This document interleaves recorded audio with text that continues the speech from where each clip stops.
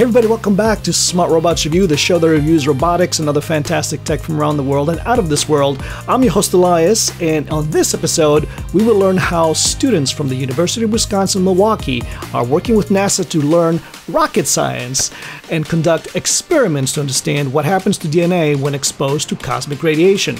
This is another in a series of mini episodes I've prepared after visiting Milwaukee's Discovery World Museum during the Apollo 11 50th anniversary celebration on July 20th. You guys ready? Let's kick it off. Welcome to Smart Robots Review.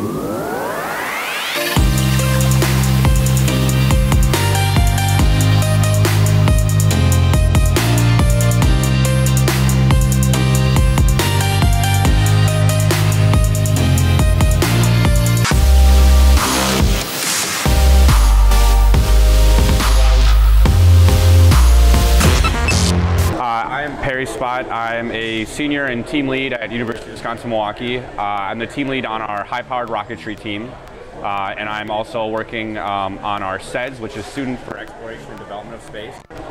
We are a chapter at our university, national chapter. Basically, students who are really passionate and interested about space and how it works, and what are we doing there, what kind of technologies do we use, what sciences do we use to explore it. That's exciting. Yeah, it is. It's awesome. And so at our school specifically, our programs really focus around rockets. How do they work? How do we build them, design them? What do we use them for? And then also just different parts of human spaceflight and how are we going to be affected in spaceflight. So our two things that we have here are, this is part of the RockSAT-C. This is part of the RockSAT-C program. Okay. Basically, every state has a space grant, and so we are sponsored by the Wisconsin Space Grant. It's a educational program that focuses on the learning and development of science and STEM-related activities for students. And so they sponsor us financially as well as with technical support. And through the RockSat program, we're asked to design a payload which goes on a sounding rocket with a bunch of other schools. And basically we're studying the effect of cosmic radiation on DNA and on humans in general, and and just how things are going to be affected. So here, this payload has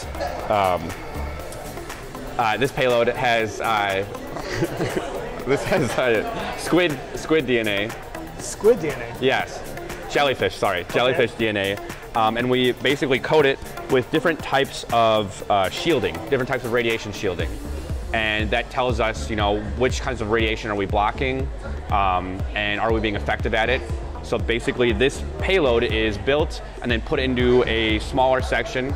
It's put into the sounding rocket with all the other schools from different around the country. And then they launch the rocket up into space. And then the rocket comes apart, is up there for a little bit, falls back down, we recover it in the ocean. We take it back, take our payload out, and then we basically look at our different sensors. We have a Geiger counter. It looks at different types of radiation.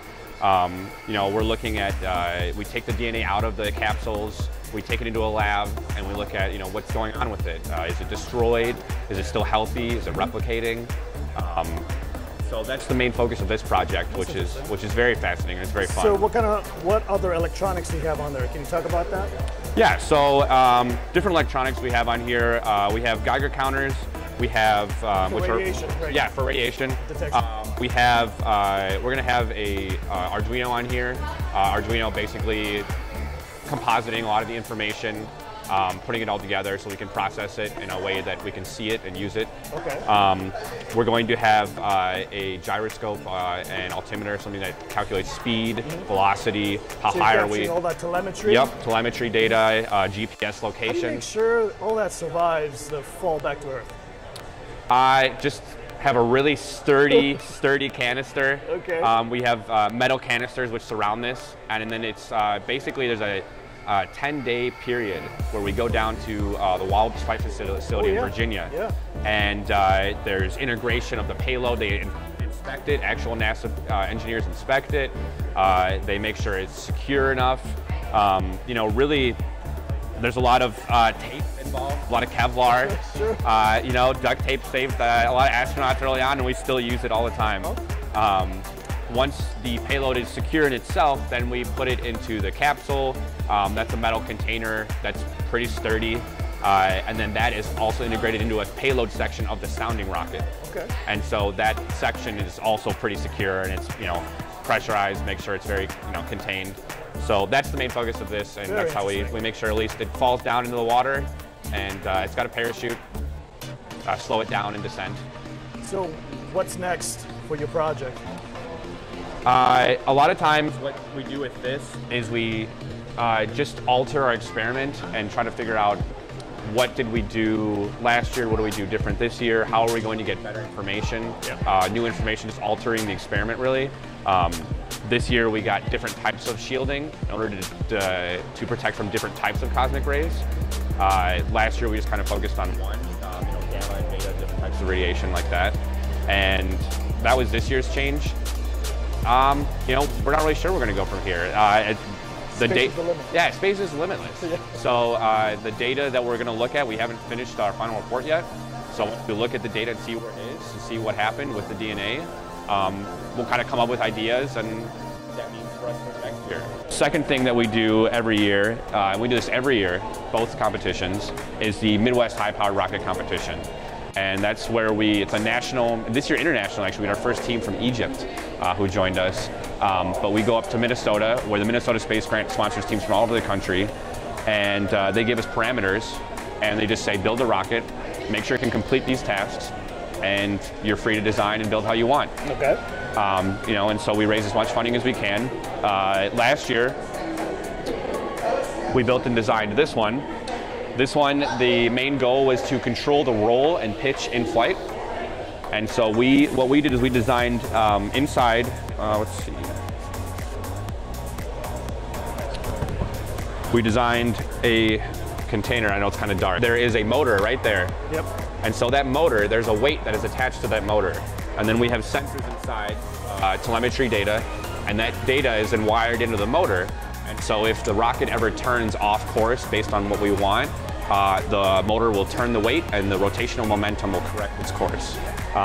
This is also a single stage but dual deploy. So that means that we have a parachute coming out from underneath and we have emergency parachute inside of our motor. It's emergency motor ejection charge. And then we have another parachute which comes out, the nose cone comes out, and the parachute attached to that helps slow us down. This rocket was a little bit heavier and we weren't required to go as high, so we weren't going as fast. But in comparison, this is a prototype we built this year, which was meant to go supersonic. Oh. So it's light, extremely light, very small, and we actually had a custom designed fin can. Did you launch it? This rocket you launched? Yes, we launched, and actually our first launch we lost the rocket. Oh no. Because it went too fast, and our data wasn't able to keep up with it. So this was a second iteration that we built, and the fin can was custom designed. It's actually printed, 3D printed, PET. So it's industrial grade. Okay.